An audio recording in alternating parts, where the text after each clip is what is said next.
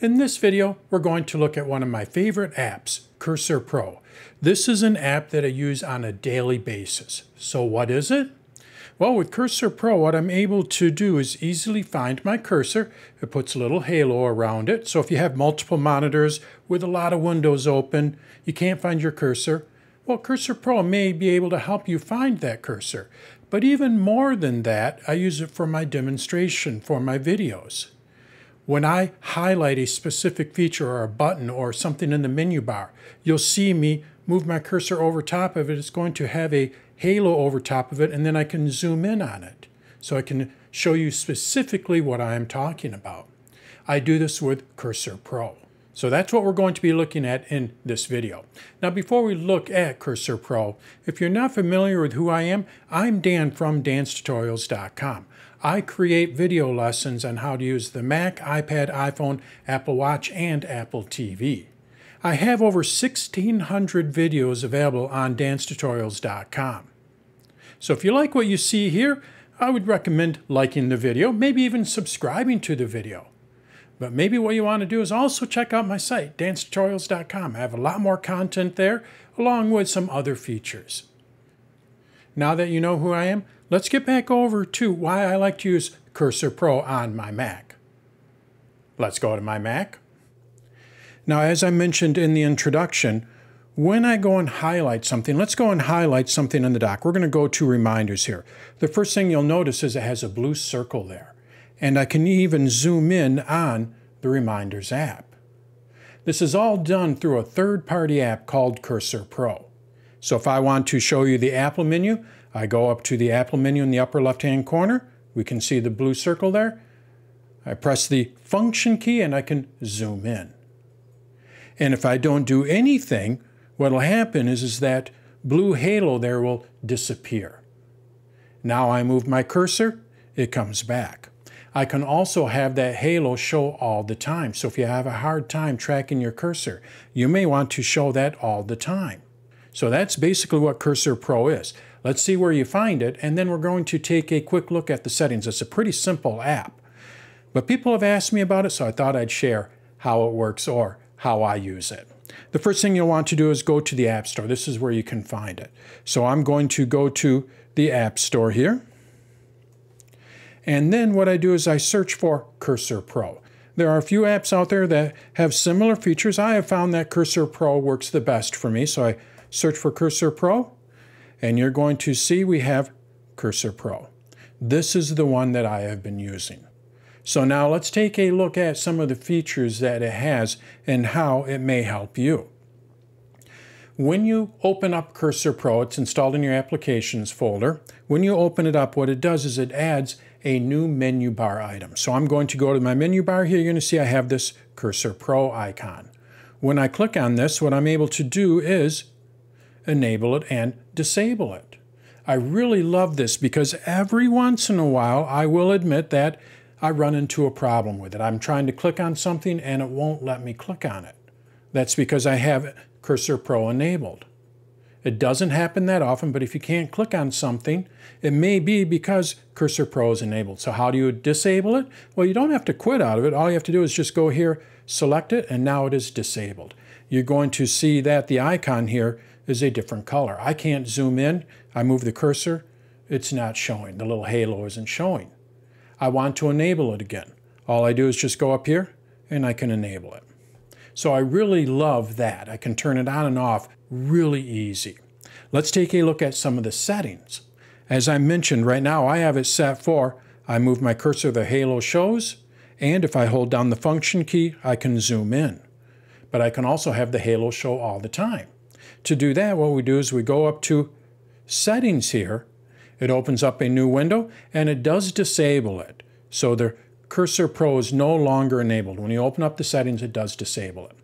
So I have here some tabs. I'm not going to be able to show you what those tabs are. I'm not going to be able to zoom in because Cursor Pro is disabled. But basically up at the top here we have Appearance, Magnifier, and Behavior. With Appearance, I can set what the appearance is. I have it set for a squircle, which means it has rounded corners. But you can go and set it for an ellipse, rhombus, or a rectangle. ellipse being a circle. So let's go ahead and make it a circle. I'm going to close this. We're going to enable it. And now you can see that my cursor is, or the halo is a circle. So we can set what that shape is. Let's go back over to my settings here.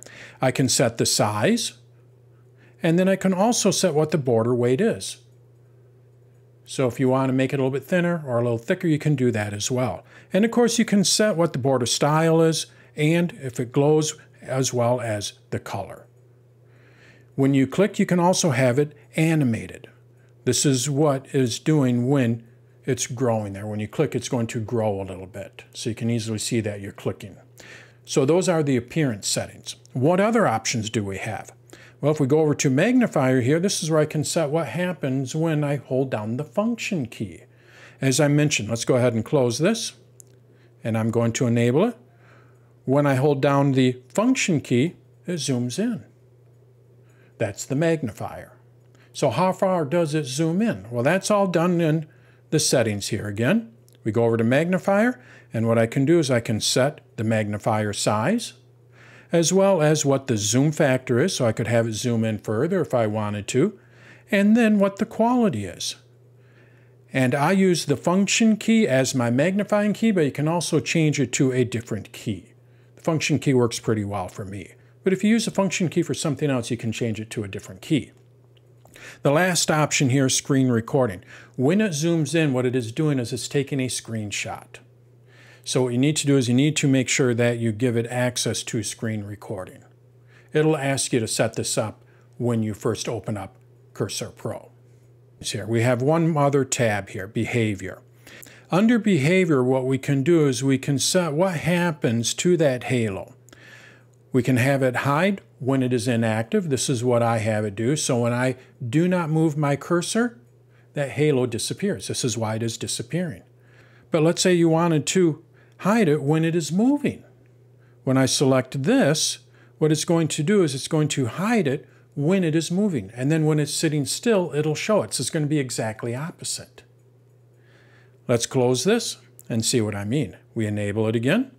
And now I'm moving my cursor so there's no halo. But watch what happens when I stop moving it. I have the halo. As soon as I move my cursor, it disappears. Now what you may want to do is have it set to always show that halo. You can do that too. You go to your settings, we go over to Behavior, and then we say Hide Never. Now it's never going to hide it. So if I go and close this, enable it, that halo is always going to show. I can move it around. Makes it really easy to see the cursor, to find the cursor. Let's go back over to my settings. We're going to go back over to Behavior. I'm going to bring it back over to when inactive, and then we have Beg for Attention. What this will do is this will beg for attention. It'll give you a little bit of attention when it is inactive. So if your cursor is inactive, what it'll do is it'll highlight it a little bit. I'm going to leave that off. And then you can also set a hotkey to enable and disable this part of the app, this feature of the app. So you can easily just hit a key to enable and disable it. You can also set it to where it shows the app in the status bar as well as the dock and status bar. I like to have it just in the status bar or the menu bar as opposed to the dock and the menu bar. I have enough stuff in my dock. I do not need to have it also in my dock. So that's why I just have it in the status bar, which is the menu bar. And then we can also set if we wanted to auto start, which I recommend doing. So then it always starts. And then if you want to turn it off, you can just go up to the menu bar and disable it and enable it. So that is Cursor Pro. This is one of my favorite apps. It's an app that I use on a daily basis, especially for my trainings, but I also do use it on my Mac. I have a couple of monitors. I have a lot of windows open, so what I may do sometimes is go and enable it so then I can easily see where my cursor is. It makes it really easy to find that cursor. So that is one of my favorite apps. It's called Cursor Pro, and you'll find it in the App Store. I don't think it's too expensive. It might be about 10 bucks. It's well worth it for me, and if you have a hard time finding your cursor, you may want to give it a shot. I really haven't had too many issues with it. The only issue I can think that I've had is every once in a while when I want to click on a button, it might be a Mac dialog box or something like that. It doesn't happen too often, but it does happen where I can't click on it.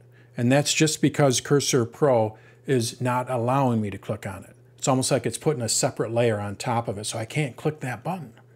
So what I need to do is I just need to disable it. I go to the menu bar, I disable it, I can click on that button, and then I just enable it back up, and I can go and use my Cursor Pro again.